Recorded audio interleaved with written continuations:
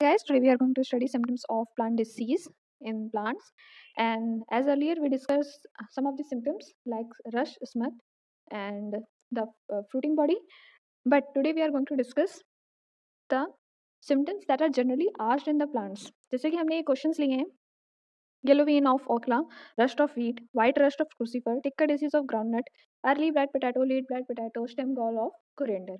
इस तरीके के जो सवाल आते हैं ये यूपीएससी से उठाए गए डिसीज हैं जो कि पूछे गए हैं 2019 से लेकर 2011 तक। अब इनमें हम एक चीज देख सकते हैं कि अगर हमें पता हो कि सिम्टम्स क्या हैं, तो हमारा जो उसमें causal organism symptoms and control measure लिखने का आता है उसमें हमारा सिम्टम्स का कॉलम पूरा हो जाएगा। तो पहला सिम्टम होता है क्लोरोलिसिस। क्लोरोलिसिस क्या होता है? क्लोरोफिल का absence, the absence of chlorophyll on a particular part और reason of a plant which usually contain chlorophyll. जहाँ पर यूजुअली हमें क्लोरोफिल मिलता है उस पार्ट में से क्लोरोफिल की एब्सेंस होना, खत्म हो जाना, उसे हम कहते हैं क्लोरोसिस। मतलब क्लोरोफिल को खत्म हो गया तो क्लोरोसिस। इसके अलावा नेक्रोसिस। नेक्रोसिस का मतलब क्या होता है?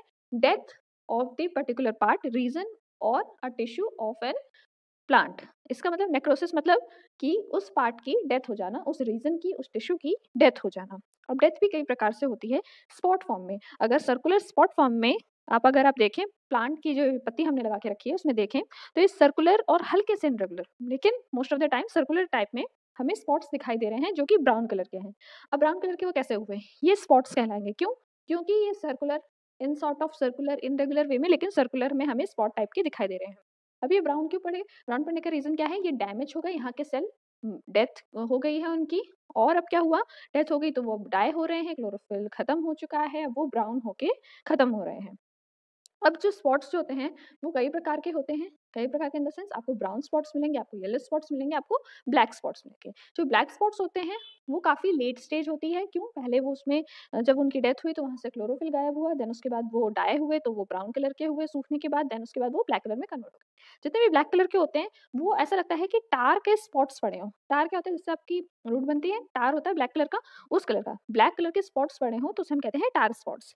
इसके अलावा दूसरा टाइप होता है नेक्रोसिस का, क्या? स्ट्रिप्स। स्ट्रिप्स क्या होती हैं? वो स्पॉट से कैसे अलग होती हैं? ये इलॉन्गेटेड होती हैं। अब इलॉन्गेटेड से हमारा क्या मतलब है?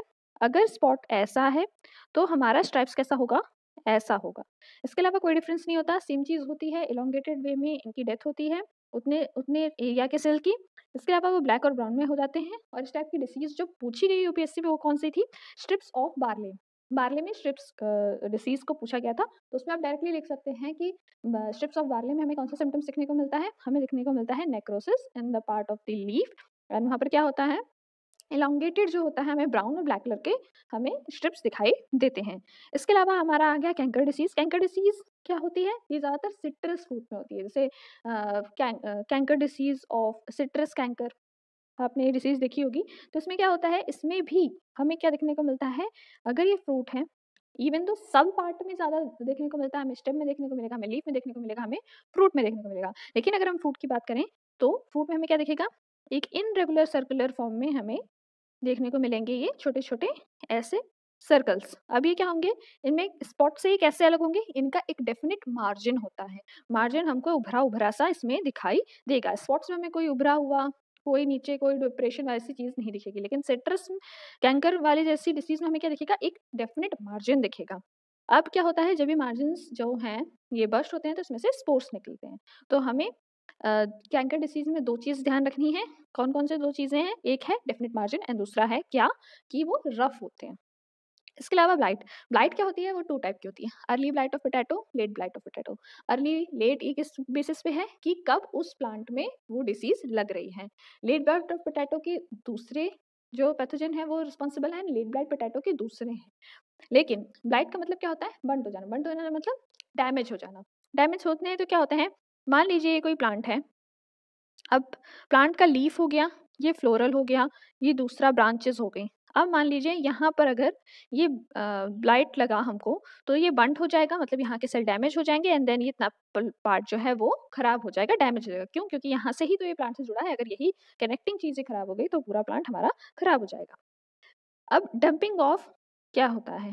डंपिंग ऑफ में क्या होता है? मान लीजिए सॉइल है, इसके ऊपर प्लांट लगा है। तो कहीं और कोई डिसीज नहीं दिखेगी। कहाँ दिखेगी? जस्ट सॉइल के ऊपर जो हमें पार्ट दिख रहा है प्लांट का, वहां पर हमें वहां पर क्या होगा? सेल डैमेज हो जाएंगे, पूरी तरीके से सेल डैमेज हो जाएंगे। तो क्या होगा? ऊपर तक कोई भी न्यूट्रिशन नहीं पहुंच पाएगा और ये पेड़ जड़ से ही नीचे गिर जाएगा। ज्यादातर ये कहाँ देखा जाता है? ज्यादातर ये देखा जाता है न्यू सैम्पलिंग में, जो नए नए कमजोर पेड़ होते हैं उनमें ये देखा जाता है। बड़े पेड़ों में क्यों नहीं देखा जाता ज्यादातर ये? इसका कारण क्या है? जो बड़े पेड़ होते हैं उनकी स्टेम्स जो है, आप देखिए कितने प्रोटेक्टेड रहते हैं, वुडन की रहती है, उसमें से बाहरी पैथोजन और ये सब बहुत मुश्किल से लग पाते हैं। लेकिन जब नया सैम्पलिंग देखिए कितने कमजोर होते हैं वो नीचे से, तो उनके कारण क्या होता है? यहाँ पर हम देखते हैं सेल डैमेज और उसके बाद पूरा पेड़ जो है वो हमारा डिस्ट्रॉय हो जाता है। इसके अलावा हाइपरट्रॉफी एंड हाइपरप्लाजिया, ये दोनों टर्म है वो आपका जो है हमेशा प्लांट पैथोलॉजी में होगा यूज, और इसमें से आपको जानना है क्या? हाइपरट्रॉफी का मतलब क्या होता है? हाइपरप्लाजिया का मतलब क्या होता है? हाइपरट्रॉफी में क्या होता है? जो सेल है उसका साइज बढ़ेगा। मान लीजिए अफेक्टेड सेल है, कितने भी हो, हम एक का एग्जांपल लेते हैं। अगर ये अफेक्टेड सेल है तो इसका साइज बड़ा होगा, देन और साइज बड़ा होगा, देन और साइज बड़ा होगा। अगर अफेक्टेड सेल का साइज बड़ा हो रहा है, साइज इनलार्जमेंट हो रहा है, तो हम उसे कहेंगे हाइपरट्रॉफी। लेकिन हाइपरप्लाजिया में क्या होता है? अफेक्टेड सेल में सेल डिवीजन होता है और उनके मास में जो चेंज होता है वो किस तरीके से होता है? डिवीजन के कारण होता है। तो यहाँ पर बहुत सारे सेल बन रहे हैं, और हाइपरट्रॉफी में क्या हो रहा है? एक ही सेल बड़ा हो रहा है, यहाँ पर बहुत सारे बन रहे हैं सेल। तो ये डिफरेंस हो गया हाइपरट्रॉफी एंड हाइपरप्लाजिया की। अब जो ये तो टर्म हो गए, लेकिन सिम्टम्स कौन से हमें दिखाई देते हैं? हमें गॉल्स दिखाते हैं। गॉल्स क्या होता है? ग्लोबुलर होता है, इलोंगेटेड हो सकता है, इनरेगुलर हो सकता है, किसी भी तरीके से होता है। गोल हो सकता है, इलोंगेटेड हो सकता है, इनरेगुलर शेप में हो सकता है, माल फॉर्मेशन होता है। माल फॉर्मेशन का मतलब क्या होता है?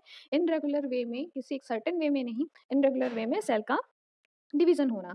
अब गॉल्स जो है वो टू टाइप्स के होते हैं, एक होते हैं वॉट, एक होते हैं नॉट। वॉट में क्या होता है? अगर गॉल्स जो है वो स्मॉल इन साइज हैं तो हमारा वो कहलाएगा वॉट, लेकिन वही गॉल्स अगर बिगर इन साइज है तो वो हमारा कहलाएगा नॉट। वॉट में हमको कौन सी डिसीज याद आ रही है? वॉट डिसीज ऑफ पोटैटो, जो कि पूछी भी गई है। ज्यादातर रीजनल जो यूनिवर्सिटीज होती हैं उसमें भी ये सवाल बहुत पूछा जाता है, और यूपीएससी ने खुद ने ये सवाल पूछा है। So what disease of potato में अगर आपको लिखने को आता है तो आप सिम्टम्स क्या लिखेंगे? हमको वहां पर दिखने को मिल रहा है हाइपरप्लाजिया। हाइपरप्लाजिया कैसे? एक सेल है इन्फेक्ट हो गए, वो बहुत सारे सेल बना के ऐसा गुच्छा सा बना रहे हैं, जिसके कारण एक छोटा सा हमें इनलार्जमेंट गॉल जैसे दिख रहा है, जिसे हम कहते हैं वॉट। अब उस वॉट के कारण क्या हो रहा है? What disease of potato. अब वॉट डिसीज ऑफ पोटैटो कहाँ लगता है प्लांट की? कुछ लोग बोलेंगे फ्रूटिंग बॉडी। भाई फ्रूटिंग बॉडी नहीं है। क्यों? क्योंकि स्टेम जो होता है पोटैटो प्लांट का वो होता है पोटैटो, जिसमें जो कि हम लोग कंज्यूम करते हैं और जिसमें हमें ये डिसीज देखने को मिलती है। तो वॉट डिसीज ऑफ पोटैटो कहाँ लगती है? स्टेम में लगती है। और प्लांट का स्टेम वो कौन सा होता है? जो हमारा पोटैटो जिसे हम कंज्यूम करते हैं।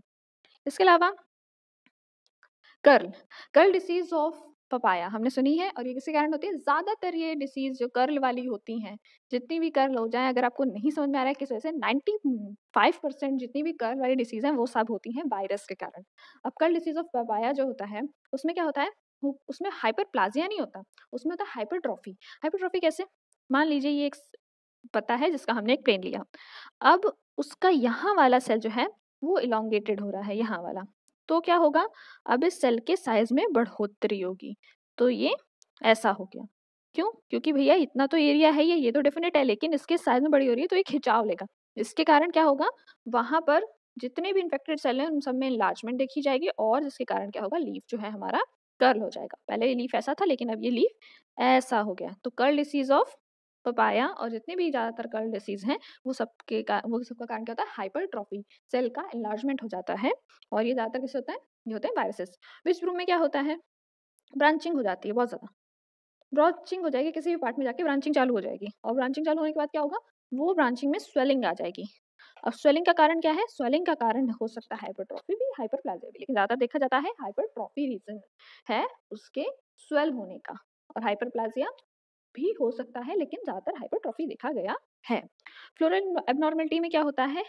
अनवांटेड फ्लोरल पार्ट का जो है इनलार्जमेंट हो जाता है। अगर ये फूल इतना बड़ा है तो कहो ये फूल इतना बड़ा हो जाए, तो unwanted enlargement of the floral part is called abnormal floral abnormality. This is all for today's video. Thank you so much.